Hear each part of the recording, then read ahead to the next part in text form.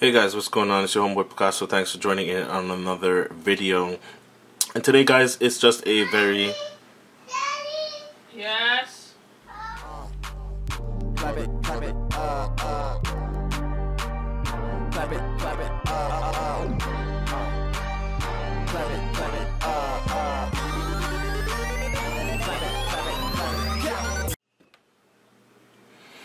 Okay, guys, thanks for joining in. Your humble host Picaso. Welcome back. This is a small app review, guys, and it's a very simple app, but it's really good. Like the normal app drawers, not really my thing. I do like the app drawer on Lollipop, which is very similar to the Android 5.0, the Google Now Launcher app drawer. So tapping it, it's basically, okay, well, I made the back transparent, so that's why it looks like that, but it gives you that card style from Android Lollipop. Okay, so as you see, I just put that on the home screen, so therefore I don't use that app drawer, but I do like that style. So we're gonna go ahead and check out App Swap. Let's go ahead and check it out. So we're gonna tap on it. Boom, there's App Swap. What's so special about it? It still has that Android Lollipop look and feel to it, except it doesn't take up as much as the space like Nova launchers or even the Google Now launcher. It does have a little button down here, as you see, a little dialer that when tapping on it, it brings up the keypad, the number pad, and with the letters on it for quick app searching. Just tap it and it's going to bring up the apps. So that's J, or the JKL area. Tapping it again, tapping it again. So very cool. Let's just go back. Alright, and of course you have the header. The header colors you can see, which are blue. We have the search button over there as well. Let's go ahead and tap the search button and it brings up the keyboard. Okay, so you do have the option to type out the full application and just get straight to it instead of using the keypad. Then over here we have the menu button. Of course, let's go ahead and jump right into it. Before I actually do that, this application drawer, it does not scroll left to right or vertical. This application drawer, it doesn't scroll horizontally, it scrolls vertically. So just something to keep in mind. And when scrolling, as you see here, the header and the bottom, it goes away, well, when scrolling down anyways. Scrolling up, they reappear, as you see. Scrolling down, scrolling up. If you scroll to the right, it's automatically to the Play Store. So scroll to the right and it's going to open the Play Store. Swiping to the left brings up Google Now. There you see Google Now. Okay. So let's go ahead and jump into the settings and let's see what's behind this. So right off the bat, jumping into the settings, you can pin applications. So you can have your favorite apps pinned to the first, second row, just anywhere. You can have them pinned there for quick access. Okay, you can tag apps. Okay, I haven't tagged any apps yet, so I don't really know exactly what that part is. So I will try that, maybe do an update later, or you guys could try it if you're interested. Then you can show hidden apps, which means you can hide apps, which is another thing I like Nova Launcher for, because a lot of the bloat, if you have a device with bloatware, you don't want to see some of those carrier applications and stuff like that. You do have the option to hide those applications. Alright, and then you have categories down here for quick jumping in. So finance, you only have 2, jump in there, boom, like that. Business, just like that. So it's pretty cool. A nice way to just get to the applications right off the bat. Let's go ahead and jump into the settings. Now, it can open with the keyboard, which I have set to no, so I leave that. And then you can remove the slide up animation, okay, that Android L animation. Persistent notifications on, it's whatever. No action bar at launch. So at launch, you don't have to have the header and the base there.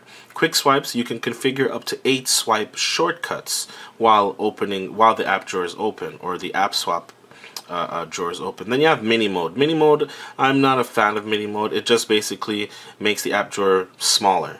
Okay, and it does open with the keyboard. And once you, let's see here, is it going to go?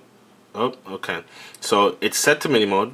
tap, it's going to open in mini mode, and then basically you just have your recent applications. So these are the recent applications, and then you have the dialer where you can just jump into the applications very easily, press the back to get out. So you don't have that full app drawer. So you just open whatever recently, if that's what you want to use, it's there. And if not, if you know whatever application, say it starts with T, just hit T, and if it starts with U, you hit it again. It's going to search for it, and then V, and all those applications that have those corresponding letters. So you do have the menu button up here, okay? So mini mode, if you don't want to scroll through your apps and look, if you know what you're going for, mini mode is pretty cool. Purchase. I don't remember how much it was. I think it was 99 cents, something like that, and then you're able to change the themes. Of course, I got blue on, but you have a good little list here that you can change the colors to. I'll go deep orange. Boom, there you see it. Let's get out of that, and there it is. So the header and the base is orange. So pretty cool. Jump back into settings. Icon packs. Another thing I like, I'm using the Aeon or Ion or Aeon. I think it's Aeon.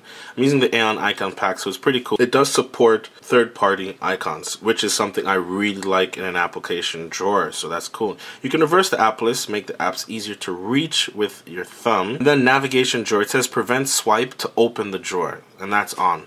So no swipes will open the app drawer. You can show badges for new and updated apps. I'm actually going to do that. Display the name, so you can remove the name under the application.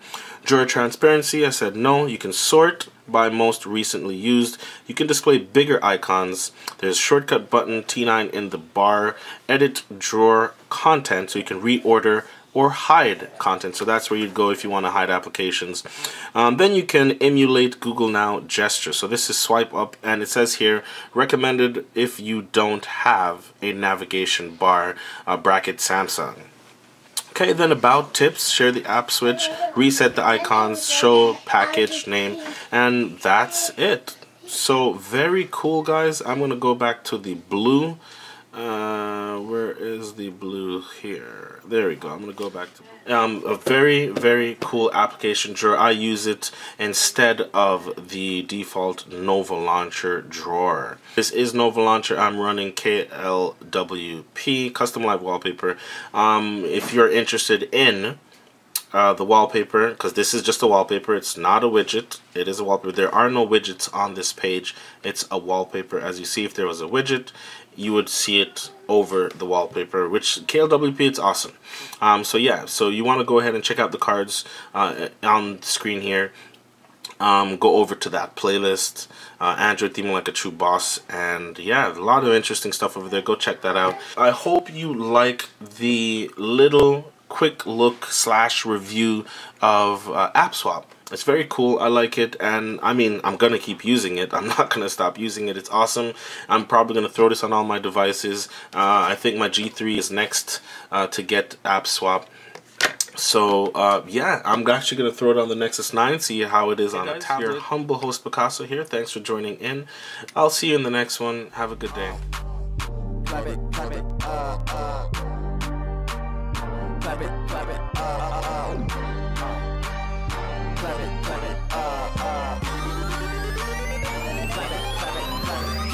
Or vertical.